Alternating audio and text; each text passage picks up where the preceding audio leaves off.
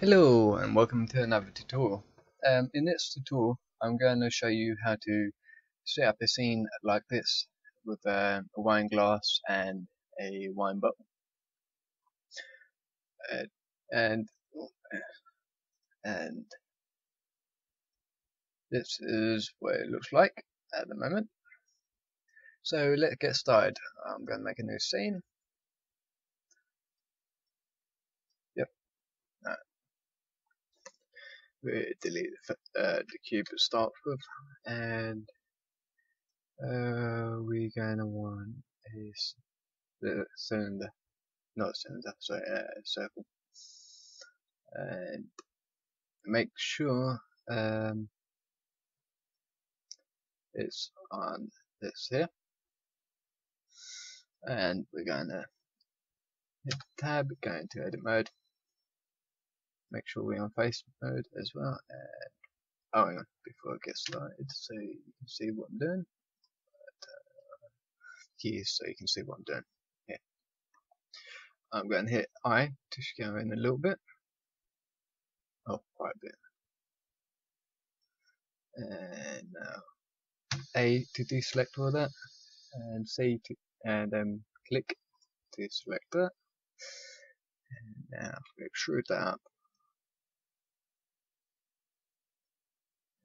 And now we are going to hit I. Just go in low. And actually, sorry, hit I. No, hit E. Enter. Just get that out. And we're going to pull it out a little bit. Hit I. Just get that in. E. Just go up. Let's go out low.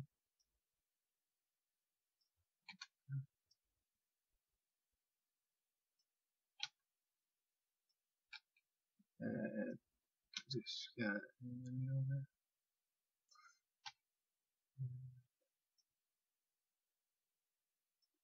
Just go down a little bit. And for the bottom, we're gonna select all these ones down here. Oh no, actually we're going to want to go into vertex mode, sorry. Click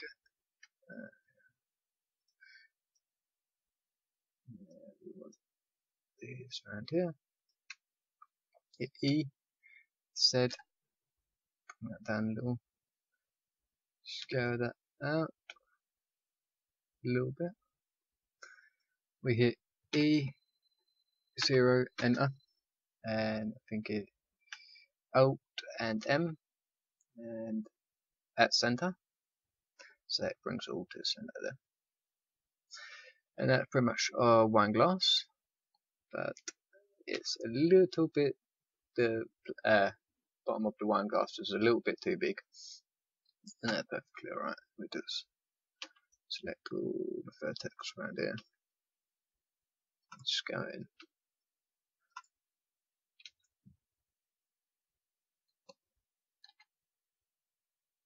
That's looking a bit better. About there. Now what we're going to want to do is go over to the modifier tab, and we are wanting a subsurf modifier,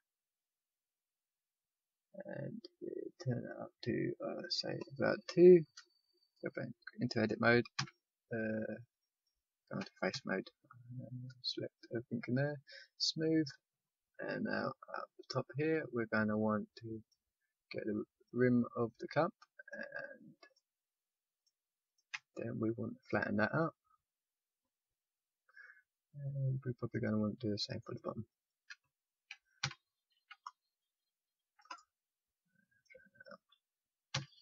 Like so.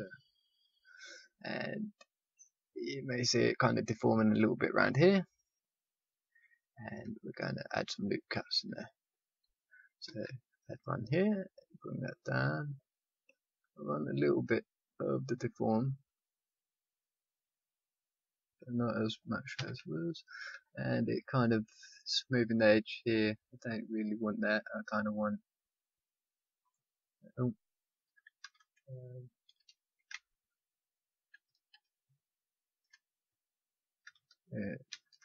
back to center. Kind of want to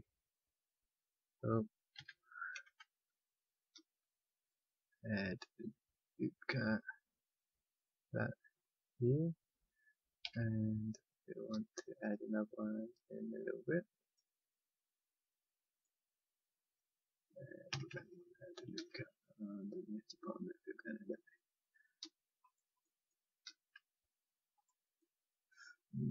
It can be retained. Okay, select what's underneath. The eye, bring that in a little bit, and like so. And we're going to want to change it a little bit up here.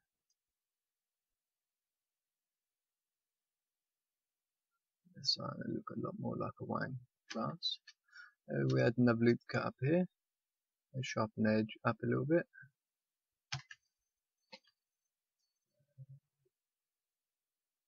Like so. And that's pretty much our wine glass done. Okay, we haven't see down here it kind of deforming a little bit. We're going to select them. Hit I. No? Okay, yeah. Oh, okay, that might be why.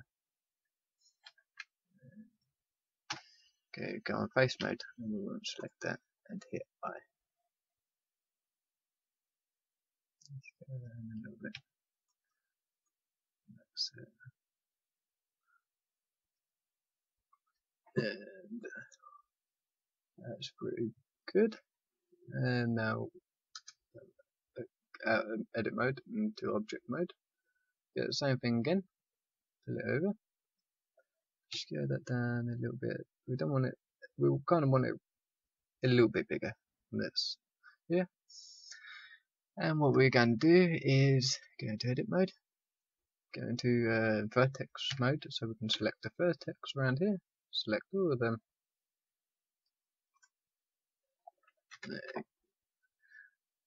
And go into this mode. Bring that up. E to extrude, and then we're going along this Z. And we want it to extrude about there. Extrude again, Z. About there. Scale that in nicely. And then E, Z. Scale that in a bit more. And then B, Z. Looking a bit funny for now, but that's okay. That's okay. We're going to tweak it once we got the modifiers on it. So we're going to do a subsurface modifier on that as well. Ramp that up to 2, and we're going to want to add a solidifier. And I believe we want to drag it downwards. So it's going to be minus. I like it around there. We're going to face mode. Select all the faces by hitting A, and we smooth all of them. And we're going to want to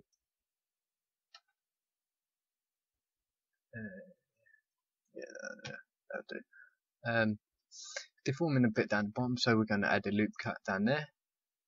Like wine glasses do have a little bit of a round tint, it isn't completely flat, so we add it up a little bit more, so it kind of gives it a nice little round edge. And now we're going to fiddle with vertex mode and select them, and now we tweak these to what seems like it would be ideal.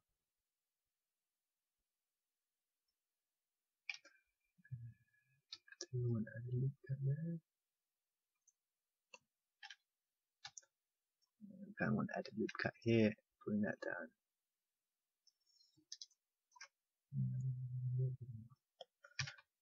Add a loop cut, bring that up a bit. Let's make up the bar. And that's pretty much it. And now all we're going to do is come out of that, go into object mode by hitting tab again if you're already in object mode. We're going to add the plane on the floor, scale that up. Don't matter really how huge it is, bigger the better. Can be anyway. And we're going to add a cube and scale that up as well. And, maybe I want it maybe a bit bigger. I might want a bit more to work with. And now we're going to go up here to the render settings. We want it to cycle render. Click on our wine glass. Go over to material, new, and click on here. And we want glass. We're preview. It's a preview. And same for the wine bowl. Click on the wine bowl, new, and we turn that to glass. And we're going to make it a green color. I think I'm going to make it a little bit lighter from what I did earlier. Go over to the wine glass again. Very carefully give it a tint of blue. I like a little tint of blue on it anyway. I like blue.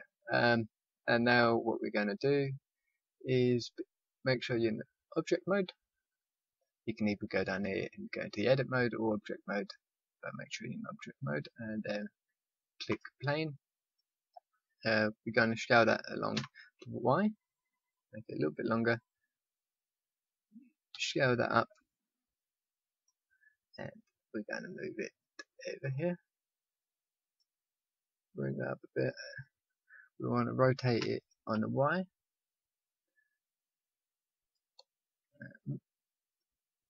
Okay, I don't know what happened there. Rotate it a bit more.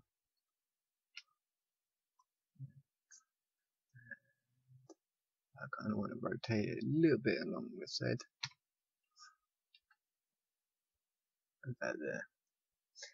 We want to give that a material as well, and we want emissive. And go down to this little tab here, and we want to do a bit of a render. See what it looks like.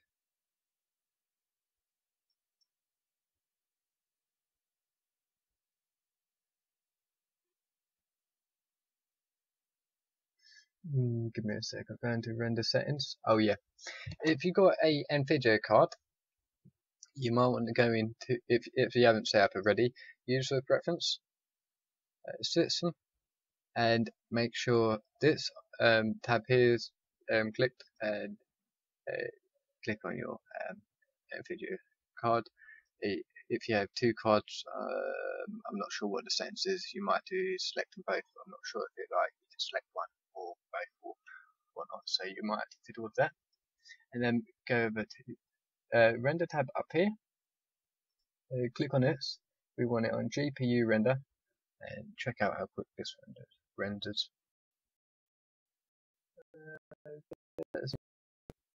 Hello. That's quite let's see, is it, where's tiles?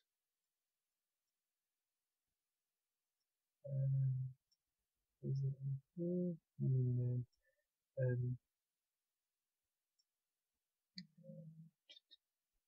Where's tiles? Okay, yeah. I'll say mine tiles to 512. I'm not sure if there's the best one for my video card, and if it's the correct power of 2. I believe it is a power of 2. Going back into this mode, click on that, go into material, and click on that again because we didn't select it. We want to turn it up, I'll say about 3, should give a nice little light effect. And the render. The glass seems a little bit blue, so I'll click on that, And this is where it can be a bit tricky trying to get the nice blue you like. If you want blue, that is. Okay. Are you going to open up? Right. Come out of that.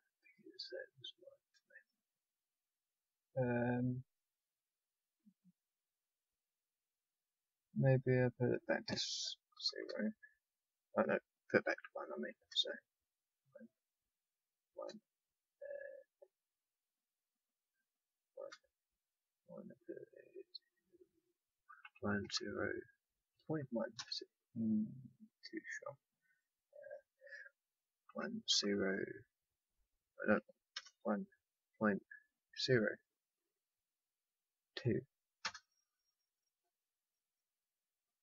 Let's see if that is nice.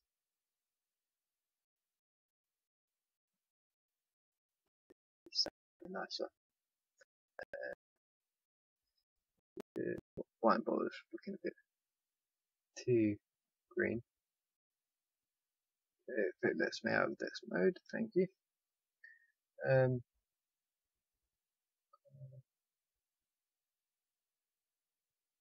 Because I kind of want it darker.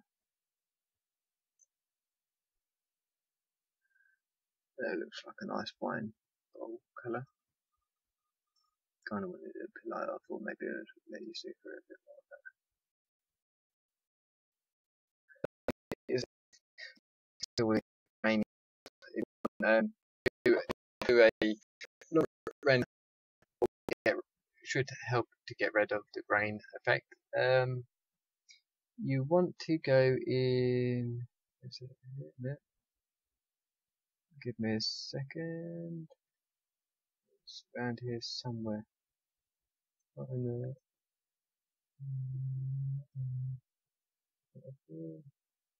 Yeah. Okay. You can do. That's the wrong thing. Sorry. Samples. Yeah. You want to go and sampling. Render. You can. That is for like when you hit F12 and you have your camera in the scene. If you're going to render like that, you'll want that up as high as you can and leave your computer while you're doing something. Put it to like 9,000. Normally good. It took me about like an hour to render at 9,000, over an hour. And if you put that up a bit, you can. If you look up here, you can see it's at 10 now, and if I put 15, it will carry on from where it left off. So it can be a bit more render. So the more time you have, the higher the letters. These are well. Hi, depending if you're going to render in your 3.0, it's probably don't put you're going to do 12 camera thing and render it that way. You're going to wait that high, but higher your settings are, longer